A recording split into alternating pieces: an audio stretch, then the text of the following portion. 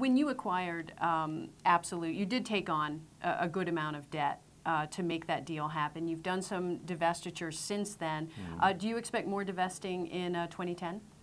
Well, we announced that we have a €1 billion divestiture program. So far we've achieved 800 million, so 200 million to come.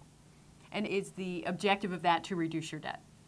Well, it's one of the objectives. It's also a good opportunity for us to streamline our portfolio. And for instance, in the case of Vin and Sprit, there were secondary brands which we thought we didn't fit very well in our strategy. On the contrary, we kept premium local brands like the very famous Old Boy Aquavit. So you've done a lot of work to get Absolut integrated into the company.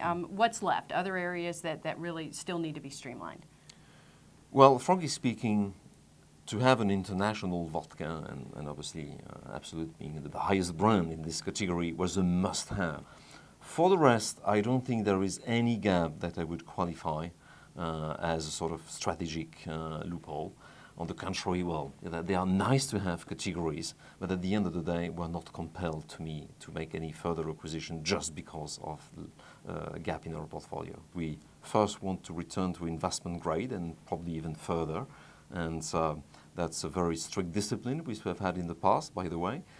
We made, 3 major acquisitions, the 2 first one being Allied Domecq and Seagram's, and we respected the time, that after an acquisition, we want some time to digest it.